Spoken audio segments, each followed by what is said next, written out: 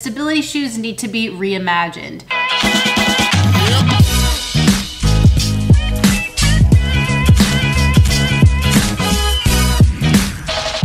Good morning, YouTube! What's up, guys? I hope you're safe and healthy and happy and doing okay. We have another stability shoe today, but it's not quite your average stability shoe. It is a play off of the ASICS Kayano 27, and it's light.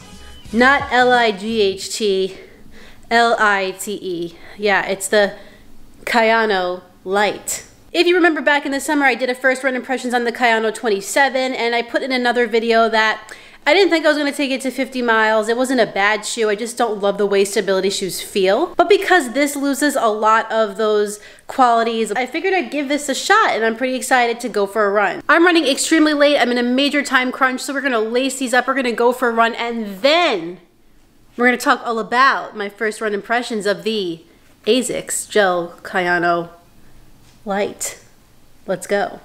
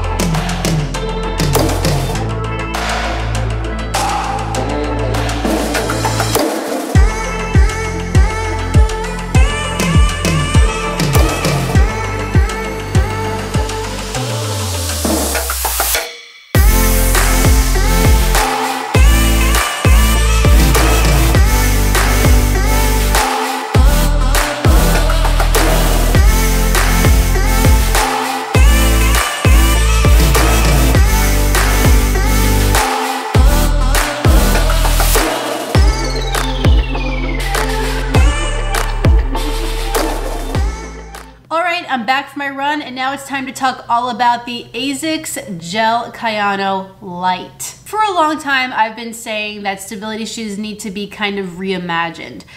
We need to get rid of the plastic and the bulk and all of these crazy technologies in one shoe that make it really firm and kind of not so fun to run in. But I think in 2020, we're finally starting to kind of stray away from that and redesign stability shoes. We saw it in the New Balance FeelCell Prism, and now we're seeing it in the ASICS Gel Kayano Lite. If you guys remember, back in the summer, I did a first run impressions on the ASICS Gel Kayano 27, and I like this shoe. It was good for what it is, which is just your traditional stability shoe, but still it wasn't my favorite thing to run in, and I don't really dig that whole stability vibe. But if you like stability shoes and you like the way they currently are and that works for your foot and your foot strike, then great. And guess what? This is not going away. But for the people who want a little bit less of all of that crazy tech, the Kayano Lite is the perfect option. I will be making some comparisons to the Kayano 27 today, but we're mostly gonna focus on the Kayano Lite, which I can tell you right off the bat feels much lighter.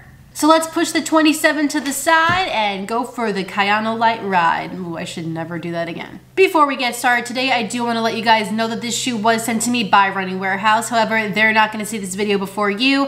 ASICS is not going to see this video before you. I'm not getting paid to make this video. I'm just sitting in my house in front of this camera making this review because I feel like it. All my opinions are my own, whether they're good or bad or in between. So without any further ado, let's get started. Let's start with the specs. The ASICS Gel Kayano Lite is 7.6 ounces for a woman's size 7. And for my size 10.5 women's, this shoe came in at about 10.2 ounces, which I'll tell you is already significantly lighter than the Kayano 27. It has a 13 millimeter drop with 25 millimeters of stack in the heel and 12 in the forefoot. And yes, I'm gonna say that the ASICS Gel Kayano Lite is true to size. The upper of the ASICS Gel Kayano Lite is a sustainable engineered mesh. And if you're wondering what they mean by sustainable, well, basically the upper is formed with recycled materials for a more eco-friendly design, which I think is pretty cool. It is soft, it's comfortable, and it's fairly lightweight. There aren't a ton of overlays here, and in fact the 27 didn't have a ton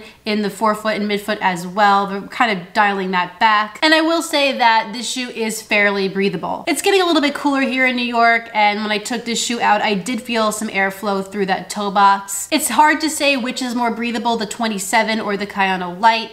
But I'm gonna go with this probably being more breathable just because of the material and the way it feels. The laces are flat and somewhat stretchy. They stayed tied. We have a padded tongue. It's not gusseted, but it didn't move around side to side when I was running. We'll get to more of why I think that is later. There is lots of padding around this heel counter area. This is a little too much for my personal taste. I did have some heel slipping in this shoe, and even when I used the runner's loop, I did still feel a little bit of heel slippage, especially in my left foot. I mean, it wasn't a deal breaker, but something that I definitely felt, so I wanted to point that out. And we have a nice sturdy heel counter here for some extra support. This is, after all, a stability shoe. So in my experience, it was very snug in the midfoot and in the forefoot of the shoe. I loosened up those laces a little bit just to give myself some extra breathing room. I did have a little bit of a thicker sock on, but still, it is pretty snug. I do appreciate that to some degree because it's gonna help you stay on that platform a little bit better. And I think that snugness is why this non-gusseted tongue stays in place, because it really has nowhere to go. I think I'd like it to be a little bit less snug, maybe just give me a tiny bit more breathing room, but we'll see. Maybe that'll open up a bit over time as I put more miles in this shoe. The good news is the toe box doesn't feel crammed. I feel like I have plenty of room in the toe box, both lengthwise and widthwise. It's fairly wide, so I think it's gonna be accommodating to different foot types. And other than that snugness, I mean, it was pretty comfortable. I didn't have any issues with irritation, hot spots, blisters, nothing like that. I think they did a nice job. The midsole of the ASICS Gel Kayano Lite is where it's set widely apart from the 27, and there's a lot of interesting things here to talk about, so it might take us some time. Bear with me. The really cool thing about the Kayano Lite that sort of reimagined stability shoes is that we get rid of that trustic system, we're getting rid of dynamic duomax, and we're just focusing on the platform here and how that can give the runner a more stable ride. So let's talk about the cushioning. So ASICS is using their Flytefoam technology here, but this is the Cellulose Nanofiber midsole foam. We saw this in the Nimbus Lite as well, and ASICS claims that this is more sustainable and will also give the foam some extra durability. I also happen to think it makes the foam a lot softer. And of course, what's an ASICS shoe without some gel? We have gel in the forefoot of the shoe. You can't see it, but it's there. In terms of midsole feel, the Kayano Lite feels a lot softer than the 27 in my opinion. And I have to say, I do actually feel that gel technology in the forefoot. I just get a little bit more softness there and actually some bounce, which I was surprised about. I took the shoe out in a couple moderately paced runs, and I didn't feel like I was desiring more underfoot. I didn't feel like the cushioning was bogging me down. It was a pretty positive experience in terms of midsole feel. I do also think that this foam is going to be very durable. We already know that regular Flytefoam is incredibly durable, and my Nimbus Lite with the Cellulose Nanofiber midsole material is holding up just fine. So I really think this is going to be the same case here. I think the feeling of this cushioning can contend with some neutral shoes out there. So I was very impressed with that. Now let's talk about the stability of the Kayano Lite. Let's bring this big guy in here for a second. So, as you can see here, we have a trustic system, which is plastic. Oops, that didn't work out. In here, we do not. So what ASICS is using here in the Kayano Lite is a 3D space construction for the midsole or the base of the shoe. And basically that creates stability through a bunch of geometric shapes that are embedded into this midsole material. And this helps to correct the runner's stride. I look at it like this. I guess the Kayano 27 with the trustic system and the dynamic duomax and that sort of stuff, that force the runner's foot into that neutral foot strike. This kind of thing, this 3D construction, sort of gently moves you back to where you're supposed to be. It's tuned to address the differences between men's and women's gait cycles. And we have a much wider platform in the Kayano Lite than we do in the 27. Oh, let me show you right here. So how does it feel to have a shoe that really just relies on the midsole to keep you stable? It feels really good. Not once during my runs did I feel like this shoe was controlling me. I felt in control of the shoe, which is so important and something you don't normally feel in a stability shoe. To me, the stability elements didn't feel intrusive at all in the Kayano Lite. It opens the door to people who want a stability shoe but can't stand all the plastic and the firmness and the heaviness of regular stability shoes.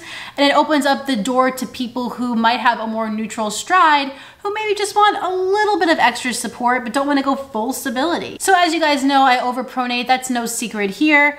So I wanted to see if I slow my footage down in this shoe, how it looked compared to the Kayano 27. Well, I'm happy to say that they look exactly the same. I'm not falling inward any more in this shoe than I am in the Kayano 27, and that's just all the more reason to buy the Lite over the 27 to me. If I had to be nitpicky about it, I would say that maybe it feels a little bottom heavy. All of that stability technology and the midsole foam, it's all under your foot mixed with this AHAR rubber, which we'll get to. So at times it did feel a little heavy underfoot, but it's not anything too terrible. Overall, I really like the midsole construction of this shoe. I think they have a technology here that other brands should follow. If you turn the shoe over, you'll see that ASICS is using AHAR rubber in the outsole. It says here that it's AHAR plus, so we'll take it. We have some in the forefoot with some cutouts for a smoother transition and flexibility.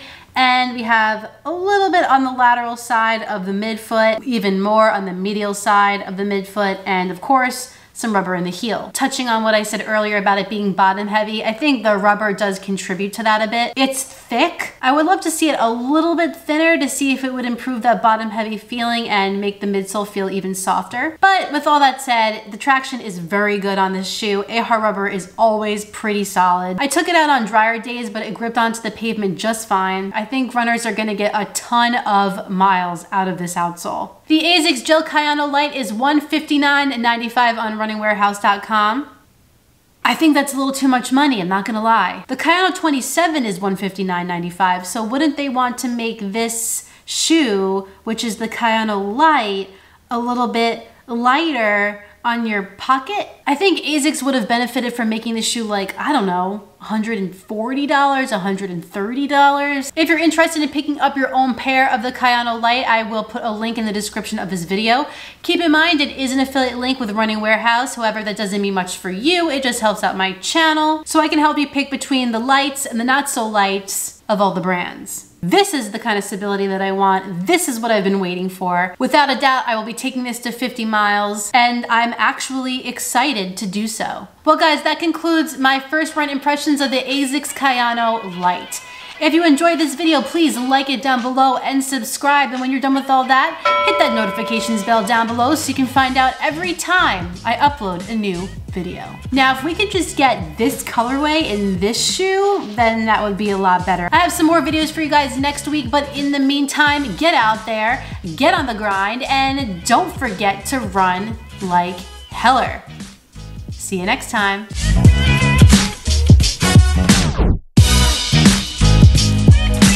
Sit. Good girl.